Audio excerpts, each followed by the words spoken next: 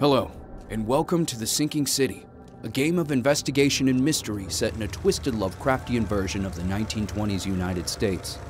It follows the story of Charles Reed, a great war veteran and private eye from Boston, who is fighting an uphill battle against terrible insanity.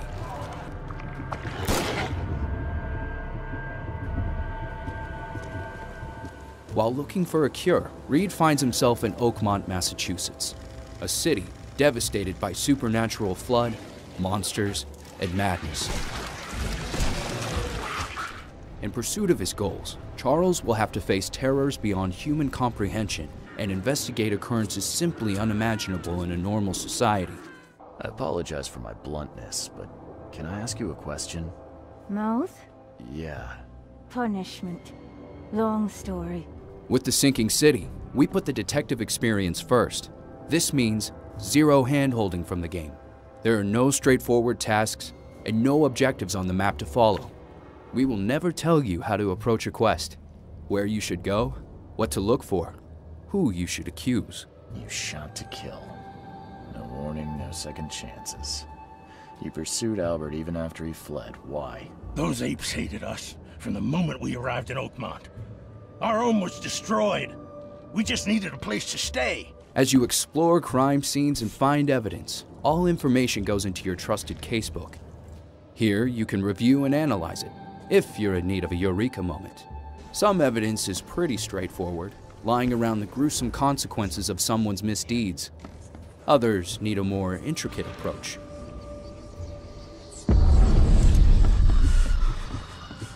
In Oakmont, the veil between the mundane and supernatural is especially thin. Mr. Reed himself is no stranger to the paranormal. In fact, he has some useful tricks up his sleeve that can reveal the spell-covered traces of morally impaired perpetrators. I surrender. Take me and let my people leave. One of these skills, retrocognition, allows him to sneak a peek beyond the veil. Extremely useful, it helps understand what exactly happened and how, if you're clever enough to crack this riddle. And if you know detectives, you know how much time they spend doing research. So don't be too shy to talk to fellow lawmen. Let me be frank, newcomer. You ain't welcome. You slip up, don't cross a T or dot an I, and I'll treat you like every other criminal here. Never mind. Reed is a stranger in a strange land. Anyhow, most institutions in the city are in complete disarray. You can still use their records, which is a lifesaver for a detective in need. Keep in mind that the different institutions provide different knowledge. Think where to look, and you'll crack your case in no time.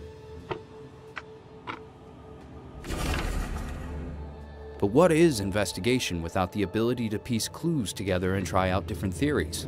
That's what Mind Palace is for. The fans' favorite feature from our Sherlock Holmes games makes a comeback.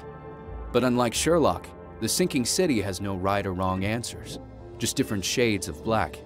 So, if you're about to destroy someone's life, well, make sure you have a damn good reason. So, as you can see, at its core, The Sinking City is an investigation game. We want you to feel like a real detective, digging up all the dirty secrets this wretched place likes to keep hidden. So let us know what you think about this video, and I'll see you in the next one.